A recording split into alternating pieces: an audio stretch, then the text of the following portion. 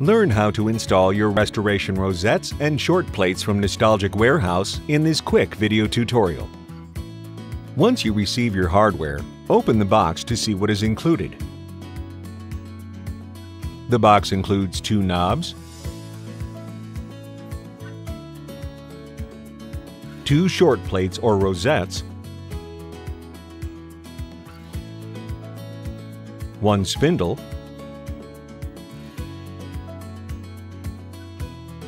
2 nylon bushings,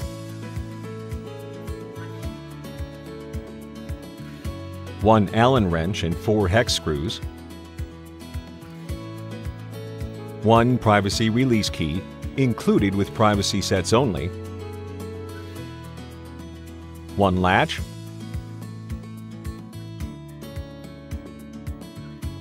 1 strike plate with 2 wood screws,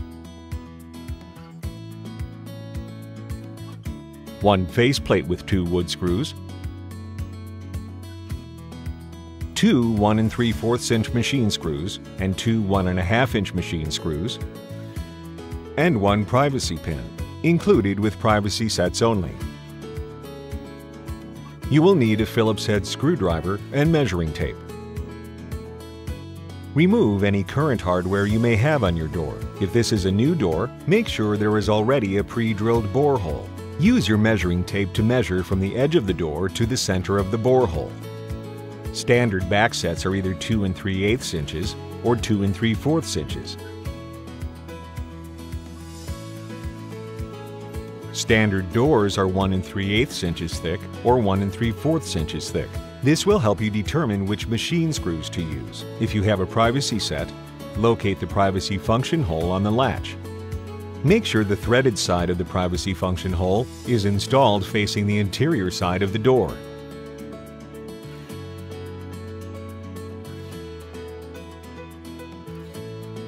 Insert the latch into the door through the borehole. If you have a privacy set, make sure the non-threaded privacy release hole faces the outside of the door. The beveled side of the tongue should face towards the door jamb when the door is open. If it is facing the wrong direction, rotate the tongue to face the correct direction. Place the faceplate over the latch tongue on the edge of the door and use the provided wood screws to attach the faceplate to the door.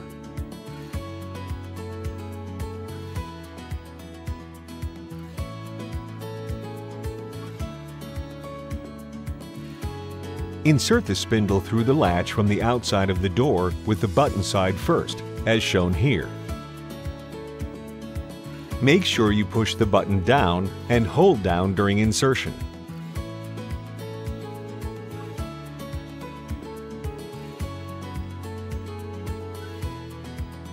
Install the exterior plate by sliding it onto the spindle. For passage plates, there are no visible holes on the exterior half of the plate. When installing the exterior half, make sure the privacy release hole is adjacent to the door's edge. Take 1 nylon bushing and slide it onto the spindle.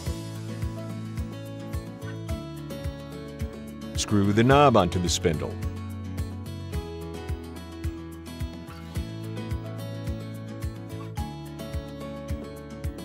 Take 2 hex screws and screw them into the knob using the Allen wrench. This will secure the knob to the spindle. Make sure hex screws are installed at a 90-degree angle, for example, in the 12 o'clock and 3 o'clock position. The knob must be oriented so that the hex screws seat flush against the flat sides of the spindle. Tighten the screws at a 90-degree angle. Slide the interior plate onto the spindle. For a privacy plate, there is 1 additional hole for the privacy pin. Make sure the privacy pin hole is adjacent to the door's edge. Using the machine screws, secure the interior plate. Choose the appropriate screw length for your door thickness. The machine screws thread into the posts on the exterior plate. Slide the nylon bushing onto the spindle. Take the interior knob and screw it onto the spindle.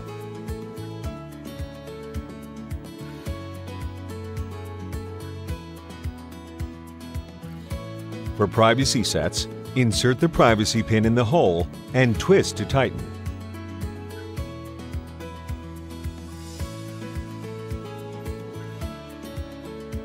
Install the last 2 hex screws into the knob using the Allen wrench. This will secure the interior knob to the spindle. Make sure the hex screws are installed at a 90-degree angle, for example, in the 12 o'clock and 3 o'clock position on the ferrule.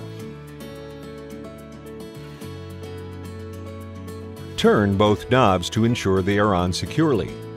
If the knobs do not turn freely, loosen the hex screws on one knob and rotate the knob a quarter turn counterclockwise. Then retighten the hex screws. To ensure functionality, push the privacy pin in and check that the exterior knob does not turn. To test the privacy release function, with the door open, push in the privacy pin. Then insert the privacy release key on the outside of the door and push to unlock the door. Place the strike plate on the inside of the door jamb and install with the provided wood screws.